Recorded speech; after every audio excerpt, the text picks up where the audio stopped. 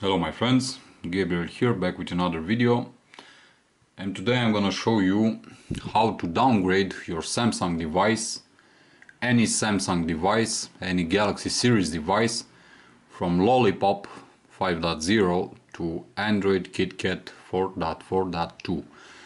If you've seen my last videos, you've seen my complaints about Lollipop and the latest update from Google.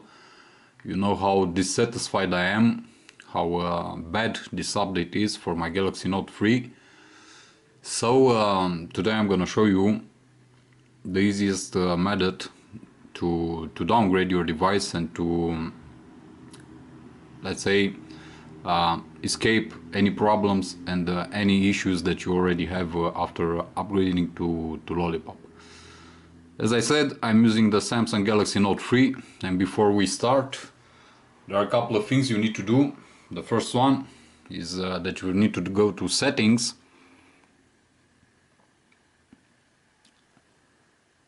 go to General, Developer Options, and enable USB debugging. This is a must-have. Also, still in Settings, in General, scroll down to Security, and in Security tick this box where it says Unknown Sources. After you did this, go to Storage and delete any caches that are on your device.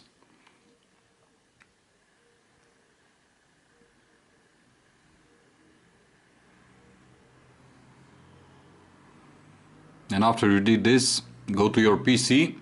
In this case, I'm using my Windows tablet. This is the Asus Transformer book. I've already made some videos on my channel about this tablet.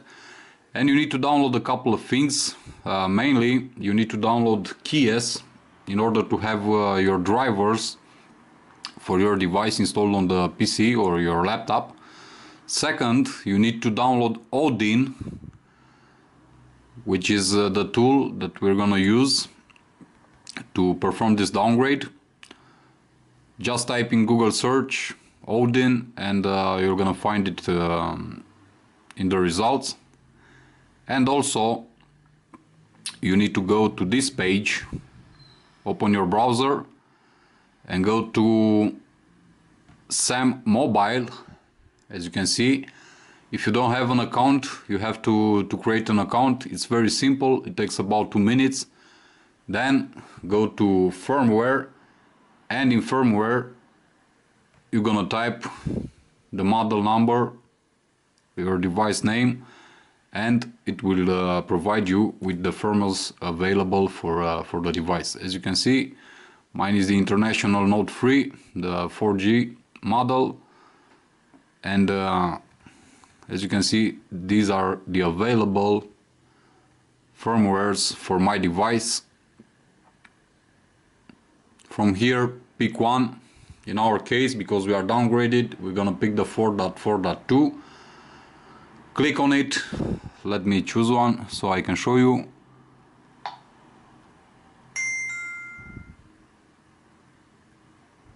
As I live in Romania, I'm gonna pick this one.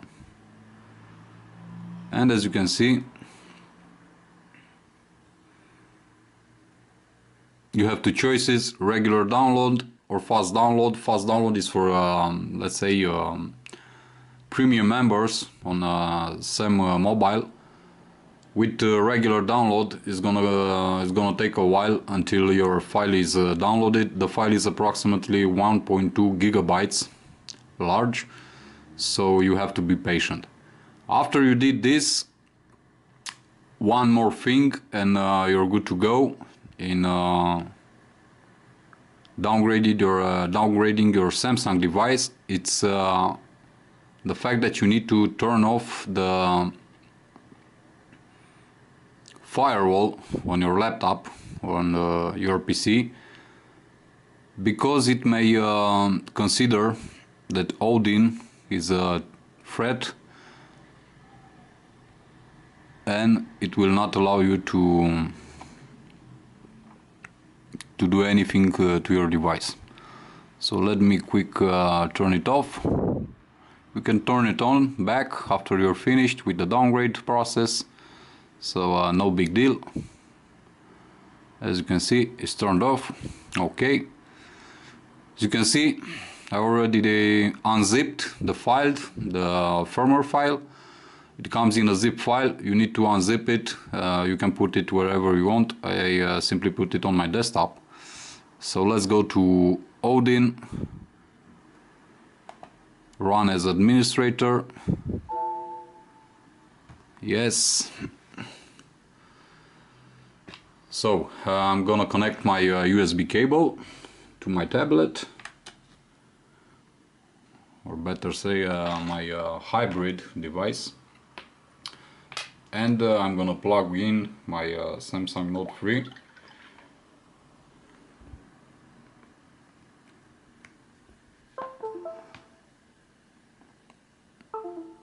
As you can see, the device was added. So now simply disconnect your device, turn the device off,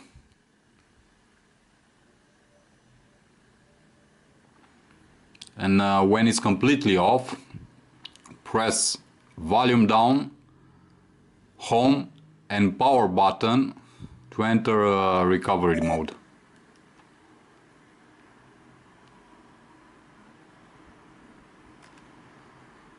To continue, you need to press volume up. Okay, so as you can see, we are in download mode.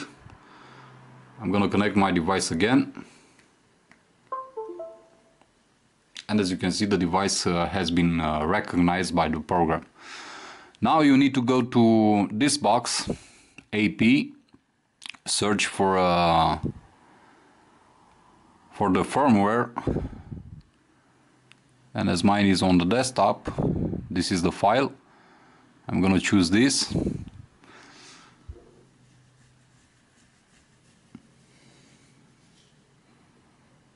And as always, it takes a while until Odin, as you can see, it says not responding, but it will respond, it's not a problem.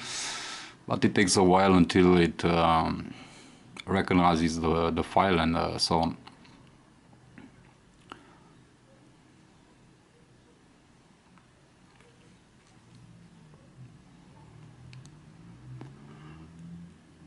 The main reason for which I'm downgrading my Note 3 is because I have a lot of issues after updating to Lollipop 5.0.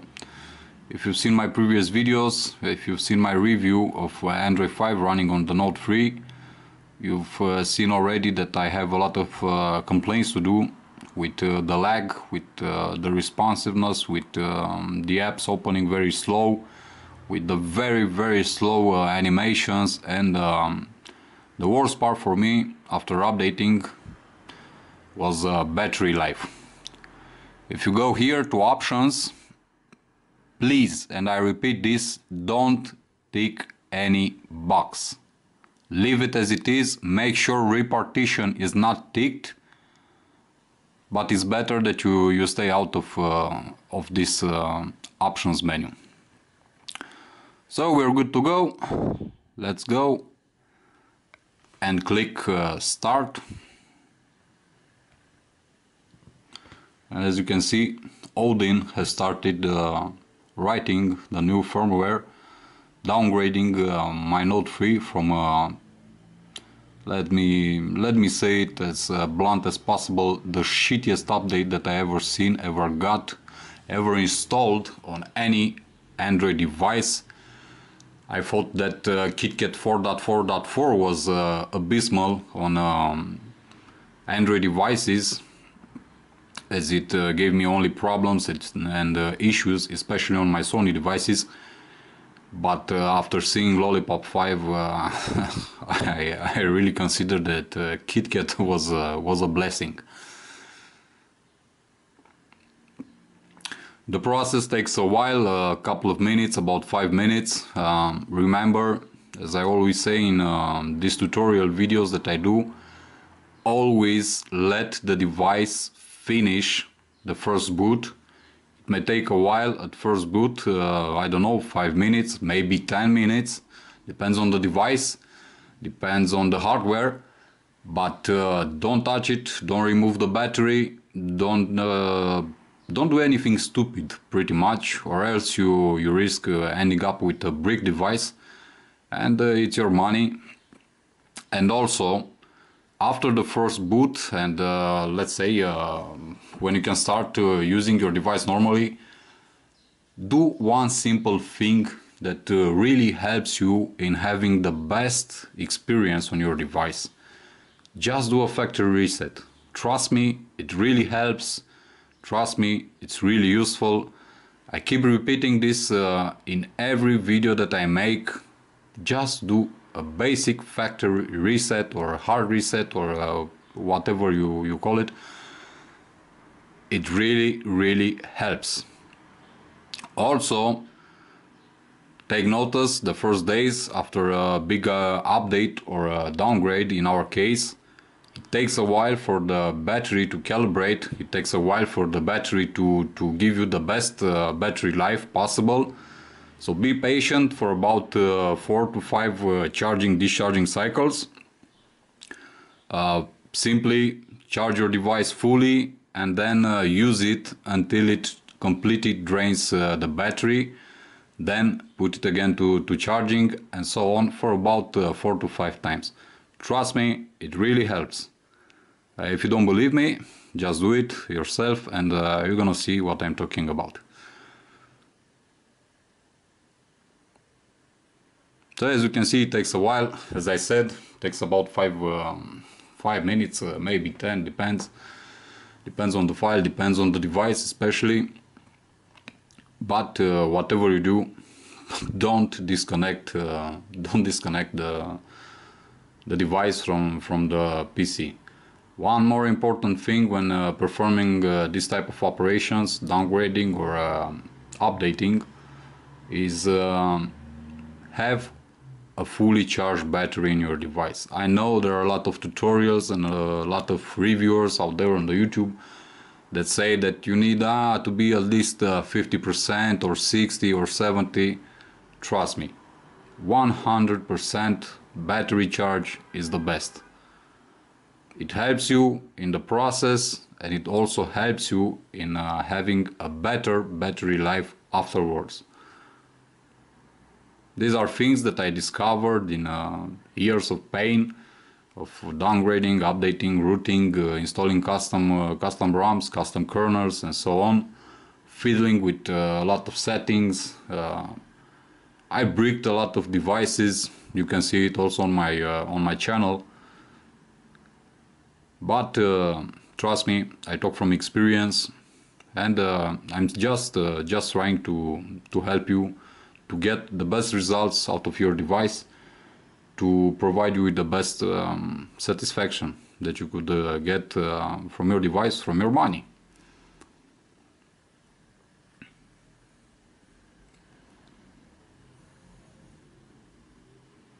The same way that we are using Odin right now to downgrade to Kitkat, you can also use to upgrade if you want to a newer version, to Lollipop, or if there is gonna be a new version, I don't know, let's say Android 5.1.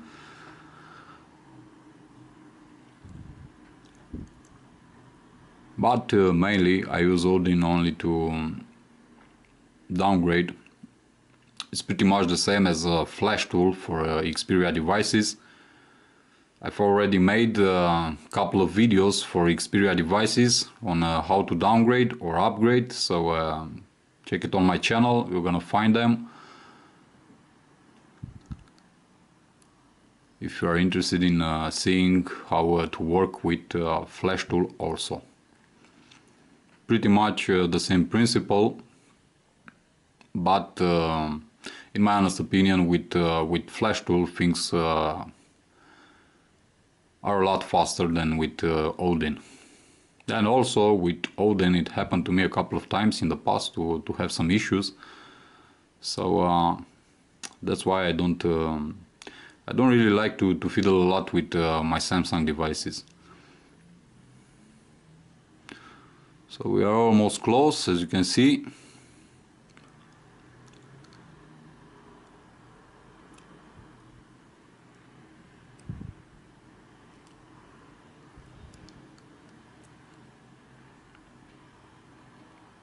If you want to see how Lollipop is running on the Note 3 in this case, check out my videos on my channel. Also, if you want to see the Galaxy S5 running on Lollipop, you can check out my channel. I have a lot of videos with these devices, but also with other devices. Okay, almost there. And as you can see, when it's finished and everything is okay, it says right here in green, pass. So this means we are good.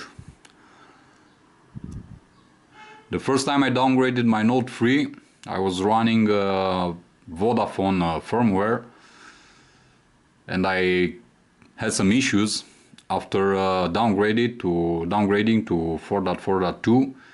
The device would stop at the startup logo, this one right here, and actually I had to turn off the device and go to the system recovery and perform a hard reset, and only afterwards the device became usable again. Hopefully this time is not the case, but just in case this happens to you and it shows here that you passed, just remember, go into the recovery, that is volume up, home button and power on. Hold it until you get into the recovery, go to factory reset or hard reset and perform it. Also wipe cache and then just reboot the device and you're good to go.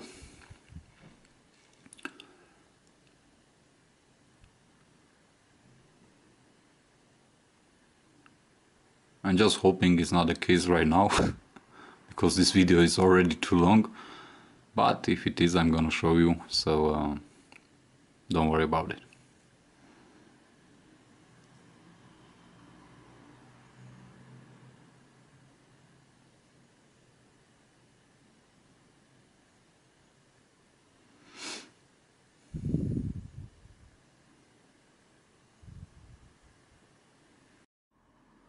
So we're back, guys. Sorry I had to pause the video as it took too long. Unfortunately it happened again to me, and basically I'm controlling my camera with my smartphone and I forgot it. So now I'm controlling my camera with my other tablet, with the iPad mini 2. But as you can see right now, I'm on Kitkat 4.4.2. I've already made the first install. My applications are updating in the background. Let me go to settings, and as you can see, this is Kitkat. Let's go to about device, and you can see here 4.4.2 Kitkat. So basically, if it happens to you also to get stuck in the boot animation, just do what I told you earlier.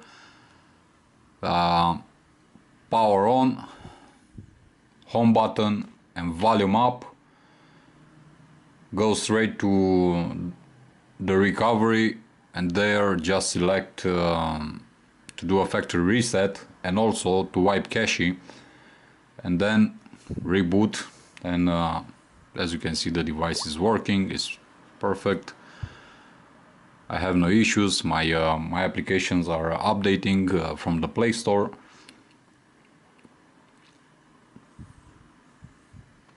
And as you can see, the freaking annoying lag that we were having on Lollipop 5, it's already dimmed down. It's a lot better to use the Note 3, at least in my case. And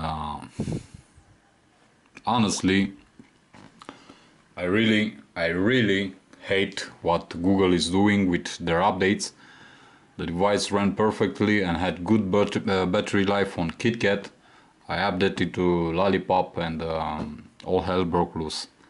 So if you're unsatisfied with Lollipop on your Galaxy Note 3, on your Samsung Galaxy S5, or any other device from the Samsung Galaxy lineup that already got the update to Lollipop, this is how you can revert back to 4.4.2 or even previous build if you find the firmware files. I'm Gabriel. As always, hit the like button if you like the video, comment in the comment section, and also please share this video for others to see. It helps them, it also helps me to keep doing this video.